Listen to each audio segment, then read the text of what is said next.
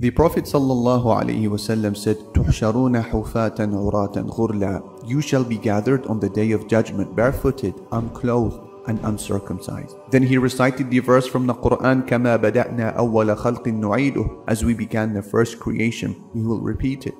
وَعْدًا عَلَيْنَا. That is a promise, binding on us. إِنَّا كُنَّا فَاعِلِينَ. Indeed, we will do it. And then he said, فَأَوَّلُ مَنْ يُكْسَى إِبْرَاهِيمَ. The very first to be clothed on the day of judgment will be Ibrahim. Public humiliation exists in many forms. A criminal sentenced to this form of punishment could expect to be placed in a central, public, or open space so that his fellow citizens could easily witness the sentence. Head shaving can be a humiliating punishment prescribed in law, a stark example of which was the thousands of European women who had their heads shaved in front of cheering crowds in the wake of World War II, as punishment for associating with occupying Nazis during the war. Other societies employed public foot whipping as a humiliating punishment and is still executed in public in some countries till this day. Being the victim of a public shaming has the potential to ruin life, financially, emotionally, physically. In the most extreme cases of modern online harassment, we have seen the worst case repercussions over and over again, adults losing their livelihoods and young people taking their own lives. If, however, we wish to raise the bar of a publicly disgracing experience to its highest level, what would it look like? According to the Quran, the ultimate experience of such is on the day of reckoning in front of the honorable angels, the jinn, every generation of humans who lived, and above all, the Almighty King Himself, Allah.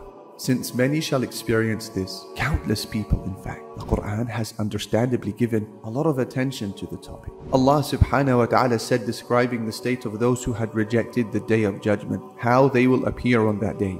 وَلَوْ تَرَى إِذِ الْمُجْرِمُونَ نَاكِسُوا رُؤُوسِهِمْ عِنْدَ رَبِّهِمْ. If only you could see the criminals hanging their heads before their Lord, crying, رَبَّنَا أَبْصَرْنَا وَسَمِعْنَا. Our Lord, we have now seen and heard. فَارْجِعْنَا نَعْمَلْ صَالِحًا. So send us back and we will do good. إِنَّا مُوقِنُونَ. We truly have faith now. Truly, there is no shame more intense than meeting Allah on the day of judgment as a rejecter of faith. Abdullah ibn Umar narrated that the Prophet ﷺ said, يُدْنَى الْمُؤْمِنُ يَوْمَ الْقِيَامَةِ مِنْ رَبِّهِ حَتَّى يَضَعَ عَلَيْهِ كَنَفَهُ. The believer will be brought near to his Lord on the day of resurrection till he places his veil upon him. Then Allah will hold him to task for his sins, saying to him, أَتَعْرِفُ ذَنْبَ كَذَا هَلْ تَعْرِفُ كَذَا. Do you recognize such and such sin? And he will respond, my Lord, I do. Allah will then say to him, I had indeed concealed them for you in the life of this world, and today I shall forgive them.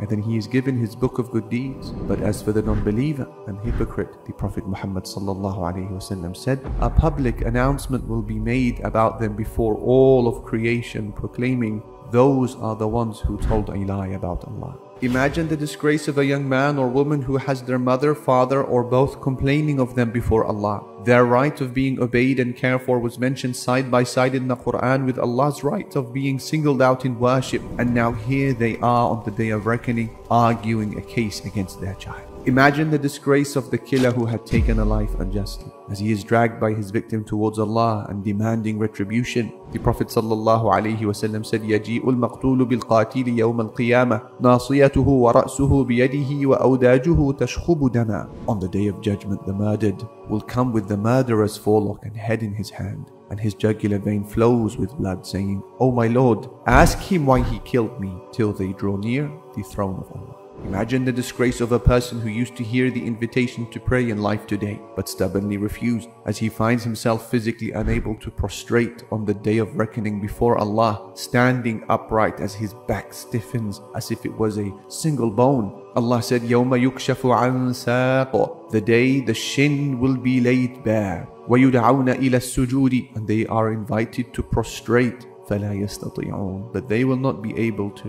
خَاشِعَةً أَبْصَارُهُمْ تَرْهَقُهُمْ ذِلَّةٌ. Their eyes downcast, totally covered with disgrace. وَقَدْ كَانُوا يُدْعَوْنَ إِلَى السُّجُودِ وَهُمْ سَالِمُونَ. For they were called to prostrate in the world when they were fully capable, but they chose not to. Imagine the shame of a person whose mouth is sealed by Allah, whilst his limbs are inspired to speak loud and clear words against him. Allah said, وَيَوْمَ يُحْشَرُ أَعْدَاءُ اللَّهِ إِلَى النَّارِ فَهُمْ يُوزَعُونَ. The day when the enemies of Allah will be gathered for the fire, all driven in ranks. حَتَّى إِذَا مَا جَاءُوهَا. Until when they reach it, شهد عليهم سمعهم وأبصارهم وجلودهم بما كانوا يعملون. Their hearing, eyes, and their skins will testify against them of what they used to do. Imagine the shame of he who presents Allah with a lifetime's worth of so-called good deeds only to be shocked when they are turned down, because they were not for Allah. Instead, they were contaminated with showing off, boasting, and self-centeredness. Despite his alleged Islamic activism, his incessant pleas for subscriptions were present in almost every appearance of his, having convinced himself that he was championing the cause of Islam, whilst in reality championing his own personal cause all along. How will they fare as they stand face to face with the King Allah, who had always come second place in their intentions and lives, where they will be told on the Day of Judgment, اذهبوا إلى الذين كنتم تراؤون في الدنيا. Go to those for whom you had shown off for in the world. فانظروا هل تجدون عندهم جزاء, and see if you find any reward with them. Imagine the state of the user of interest before Allah. He had made a living through it and refused to take notice of Allah's warning in the Quran, which said, فَإِن لَمْ تَفْعَلُوا, if you do not desist from usury, فَأْذَنُوا بِحَرْبٍ مِّنَ اللَّهِ وَرَسُولِهِ, then take notice of war against you from Allah and His Messenger. Picture his disgrace on the Day of Reckoning when he is told to pick up his weapons and go to war with Allah. When all is said and done, the ultimate disgrace boils down to one matter: being driven to hell at the command of Allah. For this reason, part of the believer's dua as detailed by the Quran is رَبَّنَا إِنَّكَ مَنْ تُدِخِلِ النَّارَ فَقَدْ أَخْزَيْتَهُ. Our Lord, indeed, whoever you admit to the fire, you have certainly disgraced him. To leave it at this, however, would be an unjust portrayal of the Day of Judgment. Yes, it will certainly expose and disgrace many people, but it will also elevate and honor many others. Allah said, يَوْمَ لَا يُخْزِي اللَّهُ النَّبِيَّ وَالَّذِينَ آمَنُوا مَعَهُ. On the day Allah will not disgrace the Prophet or the believers with him. نُورُهُمْ يَسْعَى بَيْنَ أَيْدِيهِمْ وَبِأَيْمَانِهِمْ. Their light will shine ahead of them and to their right. يَقُولُونَ رَبَّنَا أَتْمِمْ لَنَا نُورَنَا وَاغْفِرْ لَنَا. They will say, our Lord, perfect our light for us and forgive us. إِنَّكَ عَلَى كُلِّ شَيْءٍ قَدِيرٌ. You are truly most capable of everything. In extreme contrast to the disgraced ones described earlier. Not too far from them is a completely different scene. Despite all being on the same plane of resurrection, one of immense delight, joyous laughter, and honoring, I introduce to you the righteous believers. They will find the moment they emerge from their graves beautiful angels in their reception, who offer them the most reassuring of encouragement. They will find vehicles of the hereafter awaiting them, sparing them from walking on this long day. They will be clothed whilst the majority of humanity will walk nude. They will recline on thrones of light. They will be granted radiant appearances. They will be granted on this day of bleak darkness light that shines ahead of them and on their right. They will be taken to shade, the only available shade provided by Allah's throne. They will, as is the case with martyrs, bleed with a musk-like fragrance to publicize their wounds which they sustained in Allah's path. They will be serene, at complete peace, as the majority of people endure the full force of the supreme horror of the Day of Judgment.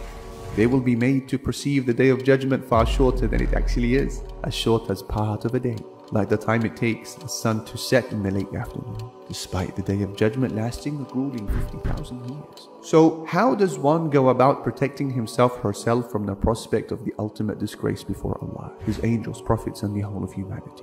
We introduced this recording with a narration that describes the honored state of Prophet Ibrahim alayhi salam on the Day of Reckoning, being the first of humanity who shall be clothed. Therefore, it seems apt to suggest ways forward using his biography. The first recommendation, a dua that Ibrahim made. The higher one ascends the ladder of knowledge and righteousness, the more the dread of being disgraced on the Day of Reckoning will feature in one's dua. Seeing that Prophet Ibrahim is among those at the very top of this ladder, it's no surprise that it featured in his dua as captured by the Quran. He would say, رَبِّ هَبْ لِي حُكْمًا وَأَلْحِقْنِي بِالصَّالِحِينَ. My Lord, grant me authority and join me with the righteous. وَجَعَلْ لِي لِسَانَ صِدْقٍ فِي الْآخِرِينَ. And grant me reputation of honor among later generations. وَجَعَلْنِي مِنْ وَرَثَةِ جَنَّةِ النَّعِيمِ. And place me among the inheritors of the garden of pleasure. And then he would say, وَلَا تُخْزِنِي يَوْمَ يُبْعَثُونَ. And do not disgrace me on the day of resurrection. يَوْمَ لَا يَنْفَعُ مَالٌ وَلَا بَنُونَ. The day when there will not benefit anyone wealth or children. إِلَّا مَنْ أَتَى اللَّهَ بِقَلْبٍ سَلِيمٍ. But only one who comes to Allah with a sound heart. So commit those words to memory and bring them to the table on a nightly basis when you raise your hands to Allah in dua.